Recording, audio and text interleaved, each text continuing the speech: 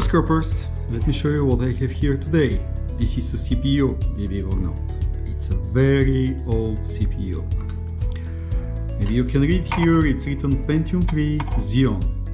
So this CPU, if we go to the service information on top, this is Intel Pentium 3 Xeon 700 MHz, made in 1999 in Philippines. Actually it has the original Foxconn core on top. And I have not one, I have two of them. So, why I deal with these ridiculous CPUs at all? Because this is one of the main sources of Palladium for me. Let me show you what I mean. I'll keep this one aside and I will open the second one because I already scrapped it, not to waste your time looking at me how I do it. So this is the CPU itself. It's a huge board and here we go. Let's have a closer look at it. You see these rows of MLCCs? These MLCCs are really good quality ones, because usually on the CPUs you have the best quality components you can find in a computer. So this is one core, 700 MHz. This is the memory IC. These small ones contain good amount of gold. I usually collect them. This gold plating is more than good, much more than in a RAM stick, as you can see. And huge number of MLCCs of different sizes. So these are the rows with the big ones, but also look at these small MLCCs. And on the other side it's the same story. No big ones, but maybe 100 small MLCCs. And how you distinguish, how you understand that this is capacitor, this is not some other kind of element on this CPU. You can check this by the letter C.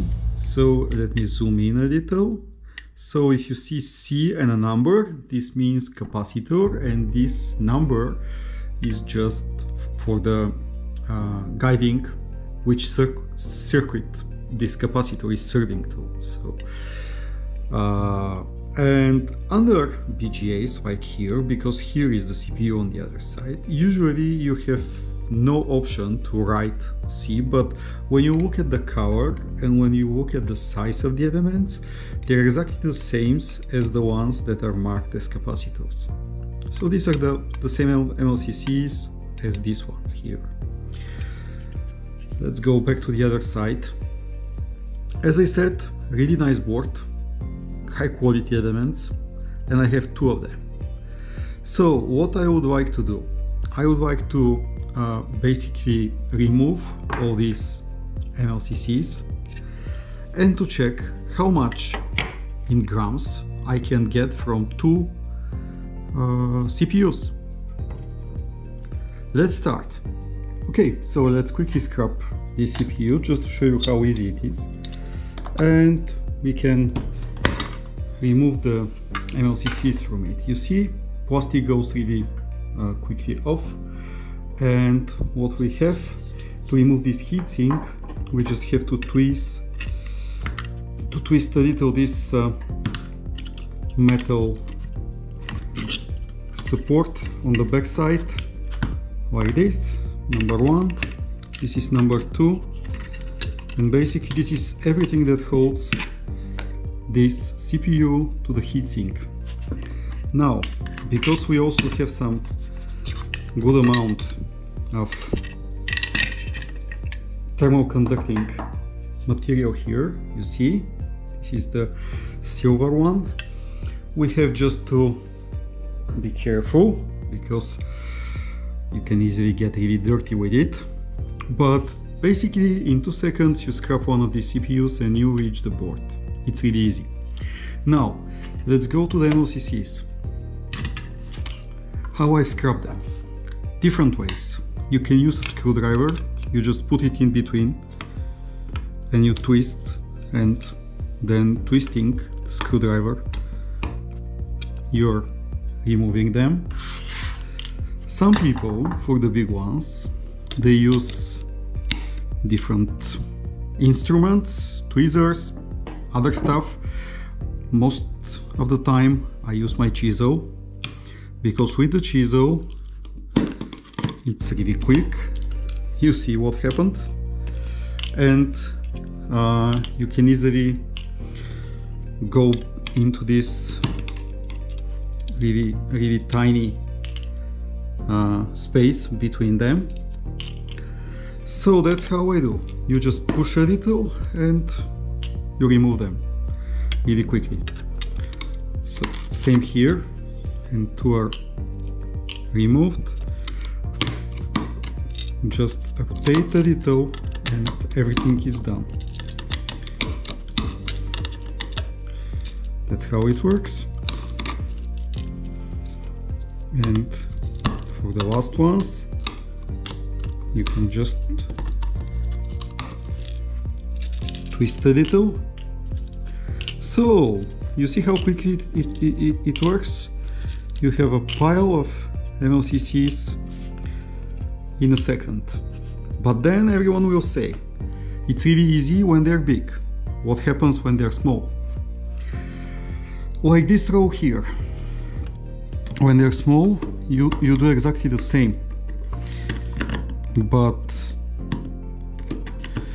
of course you have to be careful to remove only MLCCs, not other elements, because after you mess up MLCCs with other elements, it's really difficult to separate them. So now I will just move these small ones into the box where the rest of the MLCCs, and I'll continue doing this until I remove all of them from these two boards. Okay guys, so these are the CPUs after removing all the MLCCs. Using chisel, it's really quick, it's really easy and clean. You see, no other elements affected, only MLCCs removed. I did it for both, and I also did it on the other side, so everything here is clean now. Let's see the result. Prepared my scale and this small paper basket. So let's first zero the scale and let's see how much we have.